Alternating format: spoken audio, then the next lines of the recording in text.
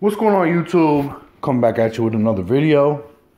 So for those of you who don't know, 6IX9ine's jeweler put out a video saying that he wanted his $25,000 that's owed to him for a bracelet. And to be honest with you, I thought it was pretty corny and weird. Like, that's not really how you handle business at all. You don't put shit on the internet and make a video talking about some business related shit about somebody who's allegedly you're saying is doing bad business. You don't put that shit in social media world. That just seems like a really strange way for a jeweler to handle shit.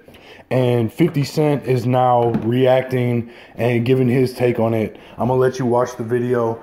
Make sure you subscribe to my channel if you haven't already. Make sure you like, comment, share my videos. Whatever you do, I definitely appreciate you.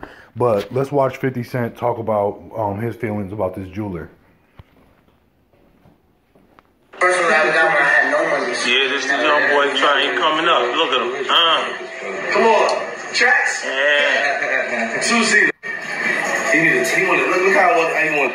Yo, Tekashi. Hey, this sucker. I had the pleasure of doing business with you on the choker, and then you asked for a bracelet.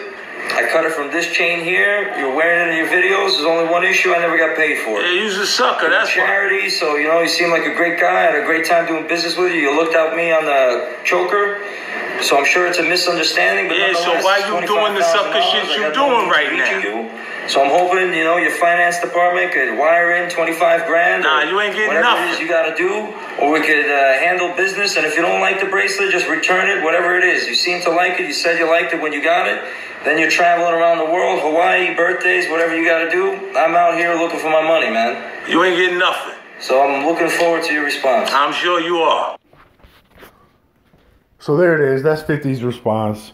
I agree with him. Like, this shit is some weirdo shit. It's not a way to handle business at all.